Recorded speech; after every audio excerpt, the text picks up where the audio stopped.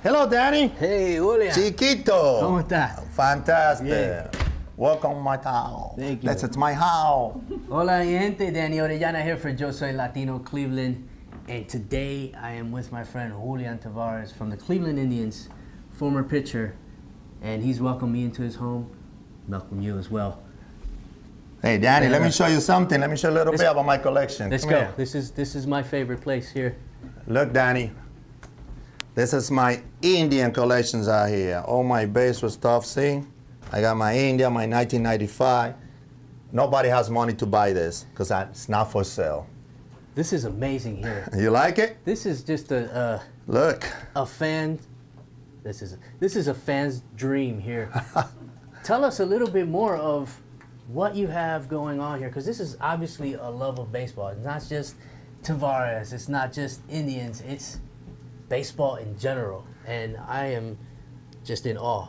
Well, Danny, look, what I do, I play for 11 different teams, and I like to collect baseball stuff because I love baseball. Even though I retire, I still love baseball, and I always do. I go to support my Indian every time I can. I go down in state and Progressive.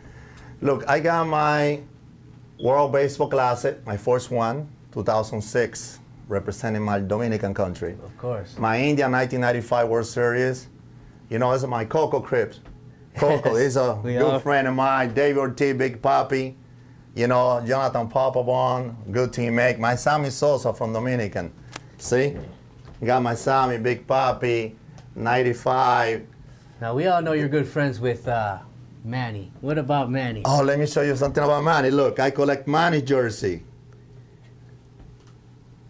I collect Manny jersey.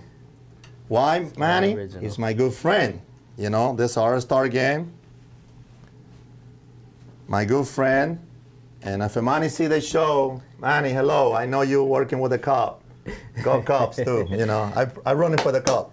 Now, that takes me to my favorite piece here in this room. It has to be this picture here in the corner. Tell us a little bit more about that. This is my Latino connection. This is my 95. You want to know who they are? Those Let's are see if all if familiar the fan faces. remember. Those are all familiar faces. Tony Pina, Álvaro Espinosa, José Mesa, Denny Martinez, El Presidente de Nicaragua, Sandy Alomar, Julio Franco, Carlos Barrega, Manny Ramirez. You know who it is, right? Tavárez. That's me. Yeah, this is my Latino connection. You obviously have lived an amazing life. You've accomplished a lot. It wasn't always like that. Tell us a little bit more about growing up in the Dominican Republic. Yes, I can tell you something about that. My life wasn't that easy. That was a rough life. I grew up being away from my dad. My dad used to work construction about 2 hours away from my city. My mama used to work in the tobacco factory from 7 in the morning to 7 at night. And I used to stay in a small house, 1-bedroom house with my sister. And a lot of time to feed my stomach, I had to go clean shoes, do a favor for people, And they watched me growing up, and some people, they make fun of me, saying that I wasn't gonna make it because my life was rough, it was tough. Wow. Even my mom, she said, why you just don't quit playing ball? I said, Mom, my dream is to be a baseball player. And I will. I believe God say, I will help you if you help yourself. If you believe in yourself, I believe in you can do it. And when did you just have that gut feeling that you knew you were going to be a Major League Baseball player? Since people started to make fun of me, since I was like 12, they all say I'm not going to make it. They all laughing at me because I was so skinny, They say, this guy had no lunch in his house, no clothes, nothing. How you think you're going to be a Major League Baseball player? Look here, so skinny. Oh, yeah, you're going to be a Major League Baseball player. Yeah, all right. That gave me some strength for me to continue and try harder and harder and harder. Prove them wrong. Yeah, improve myself that I can do it too. So, Donald Down came to the Dominican Republic when I was 16 years old in Winston, Jena, and they have an Indian tryout, and they saw me, and they just offered me $1,000, and I signed with the Indian. So I was one of the lucky one, so the Indian gave me a chance right away to to play in the Major League.